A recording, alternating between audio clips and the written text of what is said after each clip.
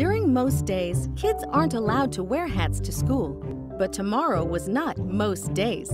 Tomorrow was Wear Your Hat to School Day. Junior wanted to wear an explorer's hat because he loved discovering new things. "Where is the crystal tiger?" exclaimed Junior as he played an exciting game with Loopy. Kate was going to wear a pink cowgirl hat because she loved watching old Western movies. "You'll never rob another train in this town as long as I'm sheriff," said Kate as she chased her sister, who wore a train robber costume. Theo put on an old airplane pilot hat and goggles that he found in a trunk in his attic. "I'm going to fly around the world one day," he yelled, pointing his finger in the air.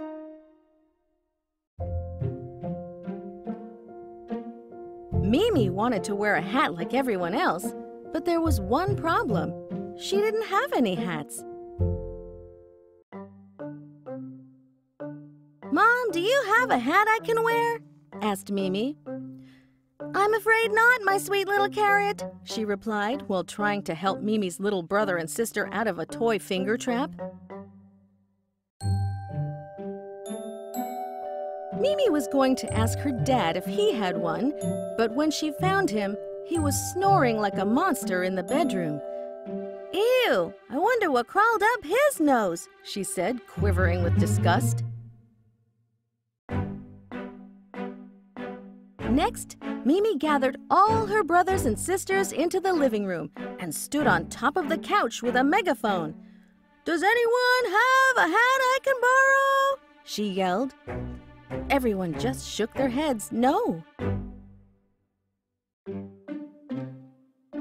Even though nobody had a hat Mimi could borrow, she wasn't just going to sit there and do nothing. No way, no how.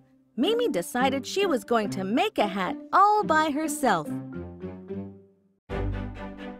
Mimi gathered up everything she needed and got to work. She was going to finish making a hat even if it took all night long. Tomorrow finally came, and when Mimi walked into the classroom with her hat, the whole class gasped in shock.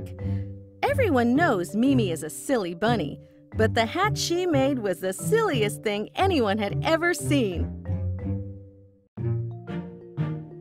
Mimi's hat was crazy looking. It had twirly-doos and twisty-dees. It had glue and glitter, rainbow ribbons, and fake funny snakes. There was even a small tree that had a bird's nest and a bouquet of pink flowers with bumblebees. Junior, Theo, and Kate huddled together. "Yikes, that hat is way too silly," said Junior. The others agreed. "Should we tell her the truth?" asked Kate. "I don't know. We don't want to hurt her feelings," said Theo. No one wanted to hurt Mimi's feelings, so they all decided to tell her a little white lie. "Hey guys," said Mimi as she sat down in her chair. "How do you like my amazing hat?" "It looks great, Mimi," said Kate with a nervous smile. Mimi could tell something was weird. "Are you okay?" she asked. "Y'all are acting kind of funny."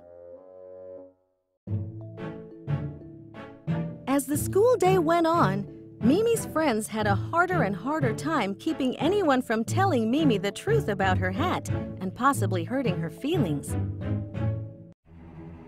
At lunch, Bobby was about to say something mean to Mimi. Before he could spit it out, Junior grabbed Mimi's hand and pulled her away. "Mimi, you have to come with me," he said. I found a cool bug." During afternoon reading time, Johnny Beaverton passed Mimi a note. Theo saw what was happening and pretended to slip and fall on Johnny before he gave the note to Mimi. "Oh, gee golly, I'm sorry, Johnny," exclaimed Theo as he hid the note in his shell. After school, Junior, Kate, and Theo's job to protect Mimi's feelings got even harder. When they went to the park to play, An older kid named Tucker Cooney passed his ball to Mimi and was coming over to get it. Kate grabbed the ball from Mimi and threw it back before he got there. "Quick, Mimi! Junior needs your help!" she exclaimed. When Mimi and Kate found Junior, everything seemed to be just fine. Mimi was confused and a little bit annoyed. "Now what in the world is going on?" Mimi demanded to know. "You've been acting strange all day." Mimi's friends couldn't keep telling their little white lie. "Mimi, the truth is that your hat is way too silly and weird. We didn't want anyone telling you mean things or hurting your feelings," explained Kate. Before Mimi could respond, Bobby, Johnny, and Tucker all showed up. "Mimi, I just wanted to tell you how much I love your hat," said Bobby. Mimi was so happy and flattered. "Thank you, Bobby." Next, Johnny gave Mimi a new note with an amazing picture of her hat. "I drew this picture for you because I think your hat is the coolest hat I ever saw," he exclaimed. Tucker passed Mimi his ball again and asked her if she could teach him how to make a hat just like hers. "I passed you my ball so I could come over and talk to you," he went on to explain. After Bobby, Johnny, and Tucker left, everyone felt really bad about what they had done. "We're sorry, Mimi," said Theo, dropping his head in shame. "Yeah, we should never have lied to you," added Junior. "Please don't be mad at us." Mimi was not mad at all. "Oh, shucks, I know you guys were just trying to be good friends and you didn't want my feelings hurt," said Mimi as she gave them a big hug. "But next time, just tell me the truth. I'm a strong bunny with strong feelings." The end.